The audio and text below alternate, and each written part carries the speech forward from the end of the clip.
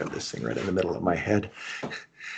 Let's do this. The Cult of Hockey podcast by the faithful and for the faithful. I'm David Staples of the Edmonton Journal, and I'm here tonight with Bruce McCurdy. Hey, Bruce. Hey, David. How are you doing tonight? Fantastic. How are you? A little less than that. Nonplussed tonight. I'm not a fan of the Avalanche, and I'm not a fan of pissing away games, David.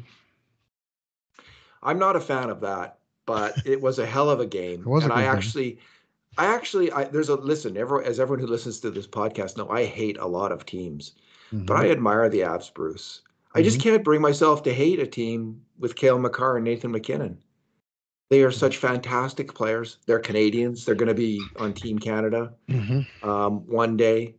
So, no, I admire the Avs. They are a great hockey team, and they play a very appealing style of hockey.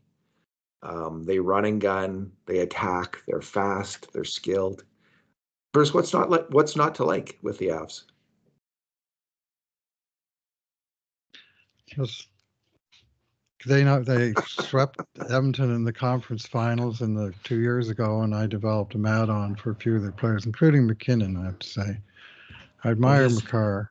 MacKinnon kind of gets he's a competitor. He's a fabulous player. Yeah, I know. Yeah. No mistake in that. Yeah, he is dirty. He's a tough, dirty player. But so are a lot of my favorite players. So anyway, maybe I'll learn to hate him like you, Bruce. Maybe I'll be a better Oilers fan. They keep beating the Oilers in overtime. Over and over again. Bruce, this is our Two Good Things, Two Bad Things, Two Numbers podcast. And I think we decided I'm going first because I'm talking about the Oilers' first goal of the game. And the Oilers, the grade A shots in this game were 18-14 for the Avs. But the subset of 5 alarm shots, we had it as 8-5 for the Oilers. So the Oilers had the better of the very best shots, but the Avs had more of the good shots. So this was a very even game with lots of great shots on net and some spectacular goaltending by Skinner and Alexander Georgiev. The Oilers were behind this game 1-0 heading into the third period, and it was kind of worrisome because the Oilers were getting their chances, but Georgiev was just so good. And then all of a sudden you got the Californian of all goals, the Californian. And it was, as we call it here at the Cult of Hockey, Bruce, it was just a fantastic play by Warren Foegele. First, the puck's coming around the boards, and he keeps it in along the boards at the blue line and charges down the wing and hammers a really hard shot from outside. And there's a rebound, and the Avs defenseman all he can do is just shoot it away. And it goes to Evan Bouchard at the point, excuse me, who immediately puts it on net, towards net, and Fogel's stuck around the net. He gets a stick on it and puts a very difficult tip shot past Georgiev to tie the game at 1-1. It was a fantastic play all around by Warren Foegele, his career-high 16th goal. Bruce, he's become, him and McLeod, the Oilers have two really solid second-line wingers, if you ask me, in him and Ryan McLeod. To me, that question's been answered. The Oilers have those players. We'll see how the third-line guys, Kane and Brown, do, and the fourth-line guys. It was Perry and Janmark tonight. But Foegele and McLeod present a ton of difficulty for the opposition because they're big, fast, and skilled. And they're both playing the best hockey of their NHL careers right now. That play typified it for Warren Foegele. Yeah, and a tiny shout out to Ryan McLeod, who he helped to force the turnover by pressuring the guy, and the guy just sort of had to clear it away from the front of the net, and he wound up dumping it straight to Bouchard on the point because he didn't have time to take up the puck and make a play with it. He just got rid of it because McLeod was kind of all over him, but certainly the main play was a good outside shot by Bouchard, but the main play was actually Foegele keeping it in at the blue line. I thought that was a terrific. play by number 37, and then he followed through by going to the net. It's Indeed. just 3 or so minutes after Edmonton had appeared to tie it on a goal that was called back for a distinct kicking motion. Yes, you're allowed to kick the puck Zach Hyman for a pass, but not for a goal. So, and we'll be talking about that in a second. Bruce, it's your good thing. Yeah, well, I'm going to go with the second goal. Surprise, surprise, given the order that we were doing things in. And specifically the play made by Corey Perry that helped set up the play when he appeared to get his stick kind of ripped out of his hands. Now, the Colorado guy might say he hooked him, or was it Manson? He was in the middle of it all night. And Perry's stick came out, and Perry's stick was still sort of flying through the air, and he was sort of looking at the referee for a call, but at the same time, he was controlling the puck behind the net, and with his skate, he kicked it out to Matthias Janmark, his winger on the play, and Janmark circled around to the top of the circle, and he fired one towards the net, and newcomer Sam Carrick was able to pounce on the loose puck right in the slot and pound it home for, I believe, his 9th of the season. Yeah, his 9th of the season.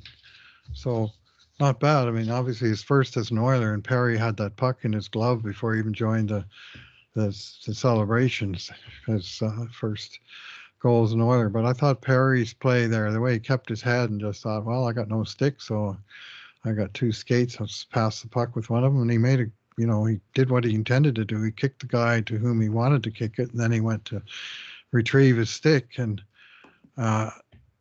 from the chaos that followed all of that sequence, Carrick wound up alone in front and able to slam it in. So, fourth line kind of goal, grind it out and get a bounce and bang it in. What do you think of Carrick? I've mixed a mixed take on him, but I like some of the things he brings for sure. And he was, let's see now, tonight, he played 8.5 minutes.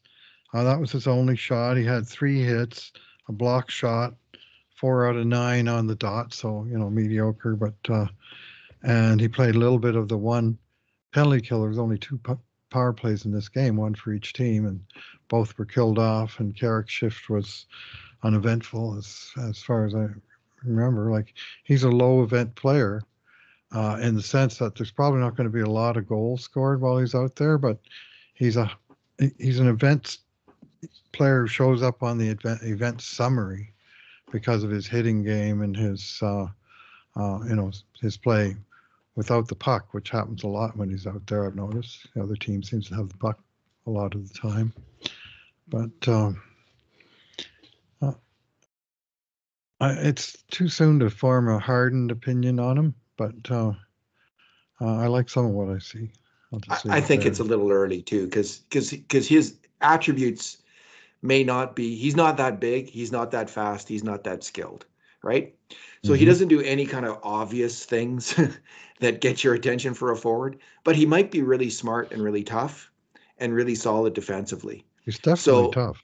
So I want to see, I really want to be able to gauge his defensive play in the defensive slot for a while. And same with Henrique. I'm actually have quite a strong first impression of Adam Henrique. I like his game quite a bit. I think he's a really smart and a highly skilled player. He's not fast, but you can already see his skill, and I think he's smart defensively. With Carrick, it's a little hard to tell. I mean, at this point, I prefer Derek Ryan in the lineup, but I can see why they're obviously going to give Carrick a chance. We should know, Brute, that Vincent Desharnais got in a fight with Josh Manson and did not return to the game. Right. He was on the bench, but never played a minute in the third period. So that's not a good sign at all. Although, yeah, I mean, they haven't really. They've traded for Stetcher, who is a right D, and they have an extremely capable young player in Bakersfield in Philip Broberg. So we'll see what happens there. I mean, I suppose it's not totally impossible that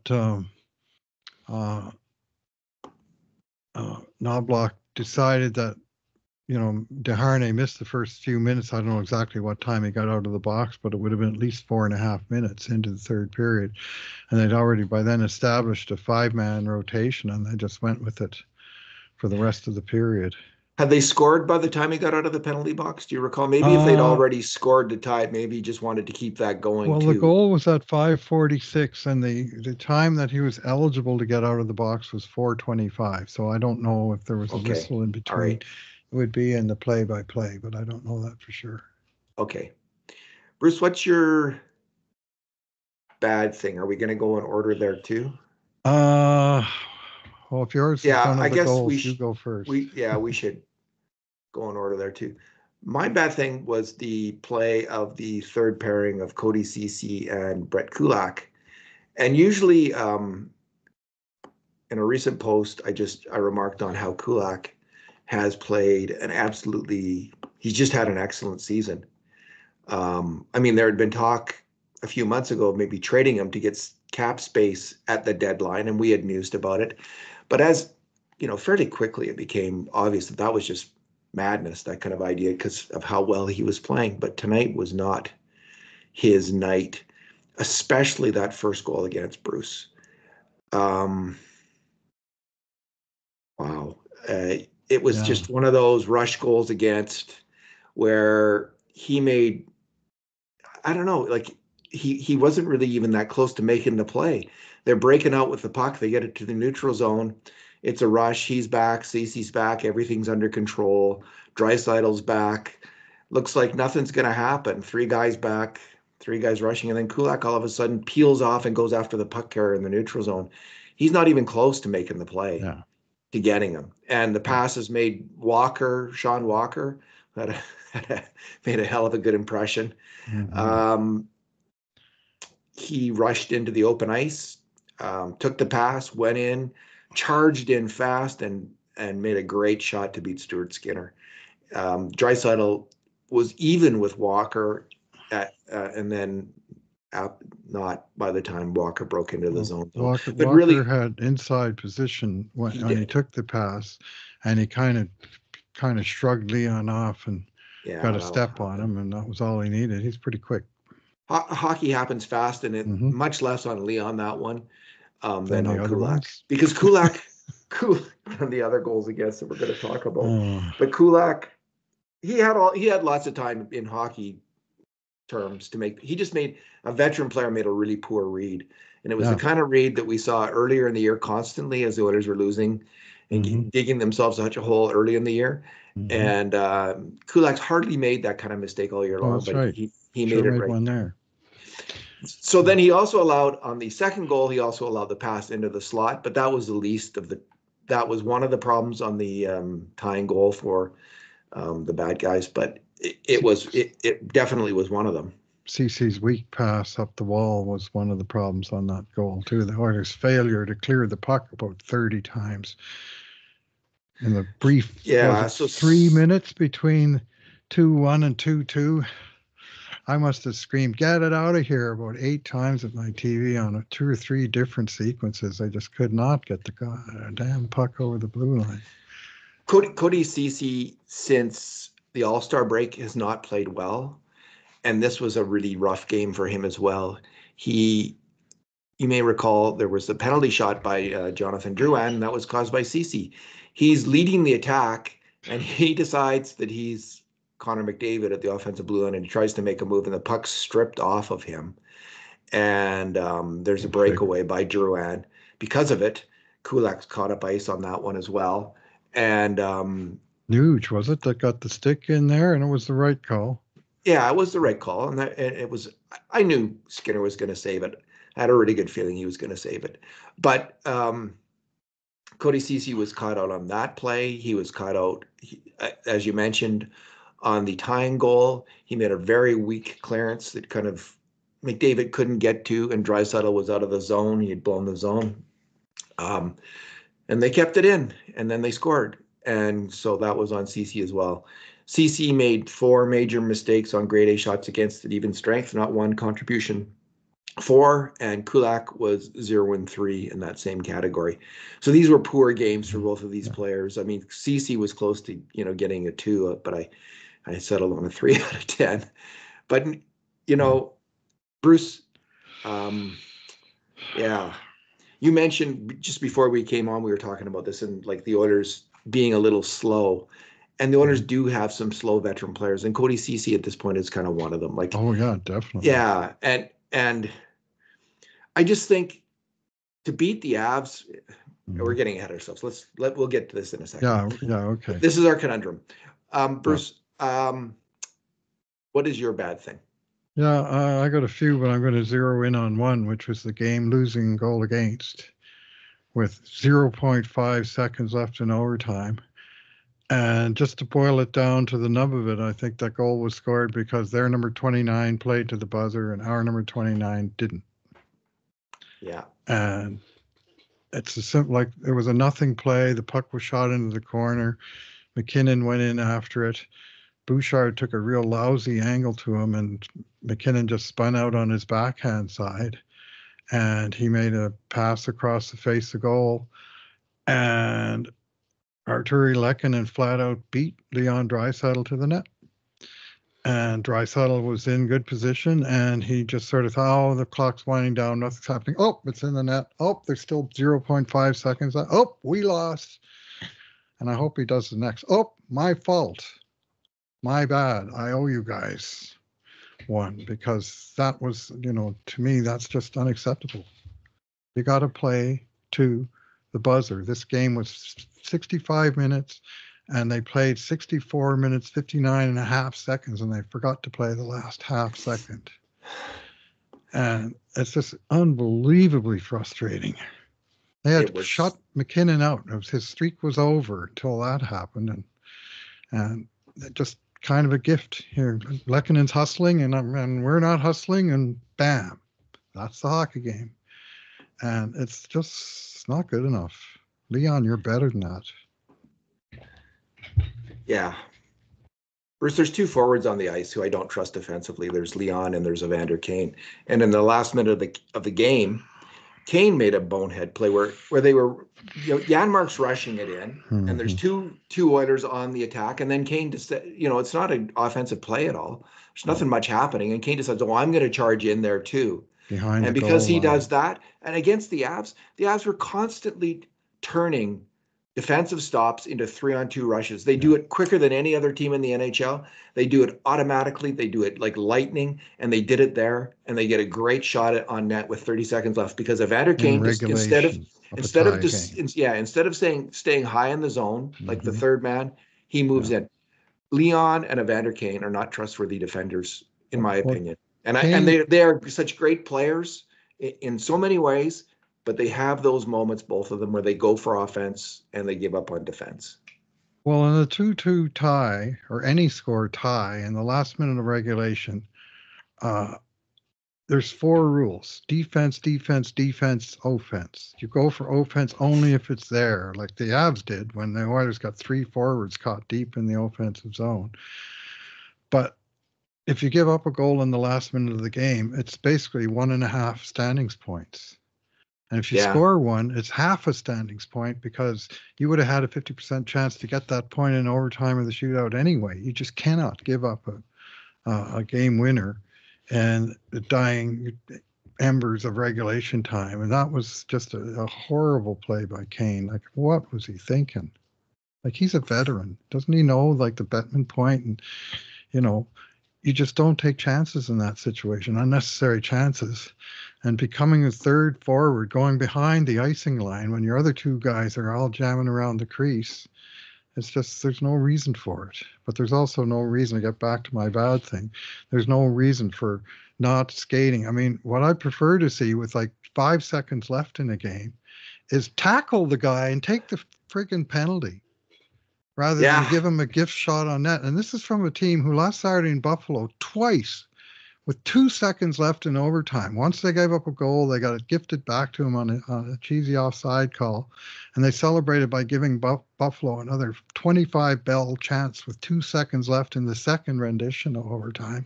And they learned nothing because this is the very next game that they got that's in overtime. Same damn thing. 2 seconds left. Oh, let's give him a free shot. Oh, man. Hello. Wakey. Yeah. And they played hard. This was a hard game. It But I mean, was. And it makes Leon it that played much hard. more of a, yeah, he did. And it makes it that much more of a piss off for Oilers fans to see a lazy play like that cost them a hockey game that the team worked so hard in. And I would imagine that there's a few guys on the team pretty upset.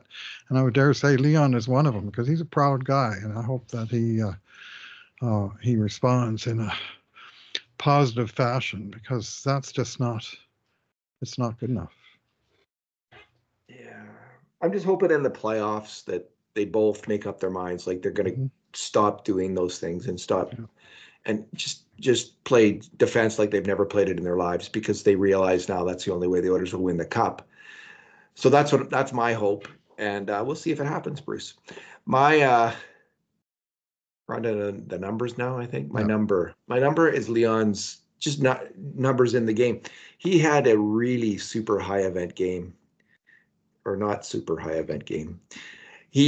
So on grade A shots at even strength, Bruce, he helped create 7 grade A shots at even strength, which is a remarkable number. He had a really solid night on the attack. He sent in Nuge in overtime. He won the battle on the board, sent in Nuge. He earlier in the game he had made a brilliant backhand pass, I think it was backhand to set up Fogle at the side of the net for a 5-alarm shot. But there was the defensive mistake. So another of his numbers is -3 on goals at even strength, and he made mistakes on every one of those plays. We already went over the first. We've been over all 3 of them. He was the -3 was an earned -3. Often it isn't, especially for a forward. But he earned it. He probably earned a couple at the other end, but those didn't come. But in the meantime, the defensive lapses wound up in goal lights. Yeah. And the final number that I will focus on with Leon is 14-7 in the face-off circle. Mm-hmm. So, there was some, I think you mentioned his ice time, 23-10. 23:53 altogether. Oh, mine's not updated yet for some reason. Let me just hit the update button. Sometimes they update and they change it after the game sometimes. So mine might 23:53. Yeah, it's 23:53. So 27 shifts. Yeah. Yeah. Go ahead. Sorry. Yeah. Well, his event summary, all of the columns have an entry in it, which is a high event game of different kind. 4 shots, one that was blocked, one that he missed the net, 4 hits, 1 giveaway, 2 takeaways, a block shot, and as you mentioned, 14 out of 21 for 67% on the dot. Like he was all over this game, but his defensive lapses are basically the story at the end of it. It's sad to say, but you got to get that part of the game going. You want to be Anze Kopitar? Play 200 feet for 65:00 minutes if need be. Yeah, Kopitar does. He's a solid defensive player. You want to be Alexander Barkov? Play 200 feet for 65:00 minutes if you need be, not 64:59. Indeed. Bruce, what's your number? I'm going to go with a lousy set of possession numbers from the Oilers' third line. This is greatly concerning to me in a matchup like this because Colorado's 3 deep in lines and Edmonton needs to be 2. And I'm just going to do shots on goal and high dangers. Adam Henrique, this is from Natural Stat Trick, of course, and their high dangers and our grade A's are not the same thing, but there's considerable overlap. Anyway, shots with Adam Henrique on the ice, 2-4-15 against. Evander Kane, 2-4-15 against. Connor Brown, 1-4-13 against. And then the grade A or high danger chances, which I think are shot attempts from good places. For Henrique, 1-4-13 against. What? For 13? Kane, 1-4-12 against. And for Brown, 1-4-8 against. It's like awful. Now, could say that those are some of those shots probably weren't on net, probably weren't just obviously the fault of the forwards because we didn't particularly. Um, Well, Kane uh, was -2. Like he made yeah, two mistakes on grade A shots. right. Henrique made not one, and He had one on the Brown penalty made kill, I think. not one. And Yeah. Brown set up Kane for an absolutely great shot where he hit the crossbar. hmm So That wasn't. Yeah, that was the one grade A or high danger chance for. I'm pretty sure. But the takeaway is the puck spent the entire time in Edmonton's end of the ice. that's You I'll agree know, with that aspect of it. uh, Yeah, got to not good. create something. You got to get the puck in the neutral zone. You got to get into their zone. You got to forecheck. It's a 200-foot game, not a 60-foot game. So three veteran players who've hmm achieved a lot in the NHL hmm could be a good line. Like Yep, I know it's not a fast I line, like it on paper. but Kane and Brown aren't slow. Kane's not a slow player. He's not particularly agile, but he's not slow on a straight line, especially when he's going in on the attack. Brown is a fast enough player in both directions. He's fairly fast. He's above average skater, or at least average. Henrique is maybe a little slower, a bit below average, but like this should have they should have the makings of a really good third line here. And we'll see if they can figure it out. Because if they don't, well, let's move on to our conundrum here, Bruce. The conundrum is how are the Oilers going to match up against these Avs in the playoffs? And the obvious issue is the one that you raised: is team speed. And I just get the feeling, Bruce, that if Edmonton doesn't integrate Philip Broberg and Dylan Holloway into their lineup for the playoffs against the Avs, that Oilers won't be able to keep up with the Avs. That they're going to have to take a chance and trust in a couple younger players who are really freaking fast, who can skate with the Avs and who can make plays. I think they're gonna. I think they've got so many of these older veteran guys now who are gritty players. I like them, but you're gonna need some more speed against the Avs. I'm convinced of that. And I really think Broberg and Holloway should be in the lineup. Against the Avs, I would take out Ceci at this point and put in Broberg. And I would take out, for Holloway, I'd take out Carrick and I'd put in Holloway. And what do you think? Goal scoring hero Sam Carrick. Yes, or I'd take out Perry, Carrick or Perry. And I would go with, and I like Corey Perry's game just fine, but or take out, I think Brown's going to be good by then. He's coming on. So for me, the obvious choices are Carrick and Ceci. Now that could change, but I just think Oilers need to be faster. Yeah, well, bringing in youth is one way to introduce speed. If we're talking specifically about a playoff matchup against Colorado, which would most likely happen Yes. in round 3, were it to happen at all, barring an Edmonton slide into a wild card spot and an earlier meeting up with the Avs. Both teams are full of veterans. Neither team has any entry level contracts on the team. Right, that's what Broberg and Holloway are.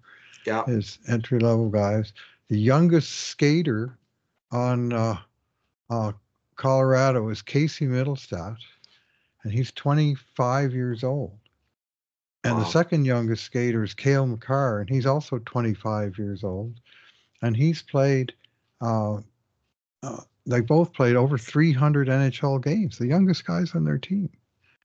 So, I mean, they're really strongly veteran. So the idea of bringing in younger speed is nice in theory, but you might be paying a different price for it against on such a veteran lineup. I mean, that they're in that sense they are like the Oilers in that they've got really no. I think maybe their backup goalie is. Yeah, when they won the cup though, Bruce, the On the Avs, had ELC. young defensemen. Sometimes Mm-hmm. you just have to go with your young Yeah. players. You No, got to it's take that true. chance. It is. I'm not saying it's not a gamble. It's a gamble to go with Holloway and Broberg, but I just think that's how you win. You have lots of really. Come on, McDavid is a veteran player. These are Yeah, veteran players. All of absolutely. their Nurse, Ekholm. They've just got so many veteran players. Like, do they have to be everybody?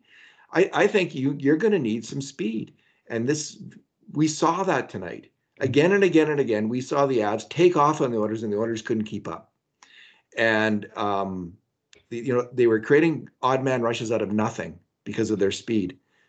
You're going to need faster players now, and you might have to tell Holloway, don't take any chances. Play a defensive game. If you see an offense, if you get the puck, take it to the net. Keep it super simple. But anyway, that's where I sit right now. Is I agree with your assessment that the Avs are fast. I mean, the Oilers are obviously really fast too, but and the Oilers have some fast second line wingers in McLeod and Fogle now. But I would like to see Holloway out there, and I'd like to see Philip Broberg.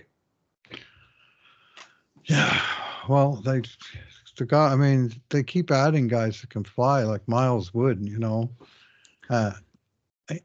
Not a great player, but he brings speed to a depth line. Andrew Cogliano brings speed to a depth line. And it seems like there are guys flying around, and Sean Walker brings speed to the defense, as he showed a couple times tonight, jumping into the play and scoring goals, getting a breakaway in overtime and nearly scoring a hat trick.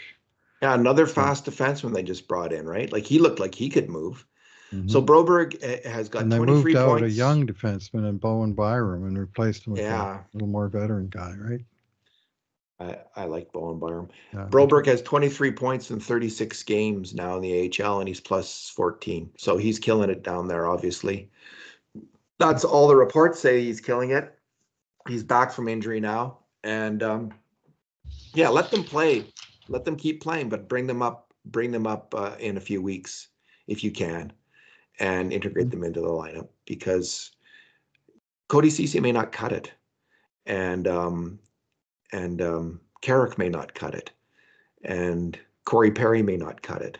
Like, Corey Perry is definitely a fourth line player now, and we saw tonight what he brings to it. He's such a smart gamer of a hockey player, but I just think, from what I've seen of Holloway this year, they need him in the lineup. They need that speed that he can bring. And I like him. I don't mind Holloway at center. I mean, I don't think he'll be the center. It'll be Ryan or Carrick on the fourth line, but I'd like to see Holloway with them. So, final thoughts, Bruce? Back at him. Take your 1 point and move on. Yeah. And I think that tonight's loss makes the likelihood of Edmonton starting its potential Colorado series at home a lot less likely. That said, the home ice advantage hasn't seemed to mean a whole lot in this particular series. Edmonton's had more success at Denver than they have here in recent years against them, it seems to me.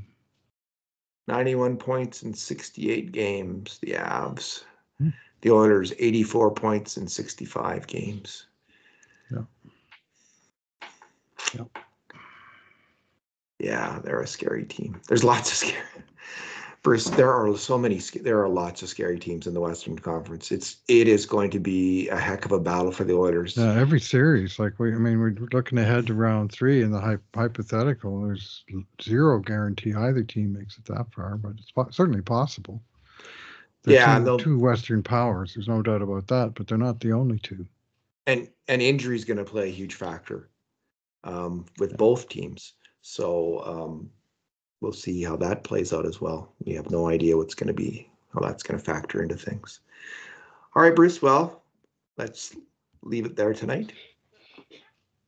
Thanks for talking. All right. Thanks for listening, everyone. And in the meantime, and in between times, this has been another edition of the Cult of Hockey podcast.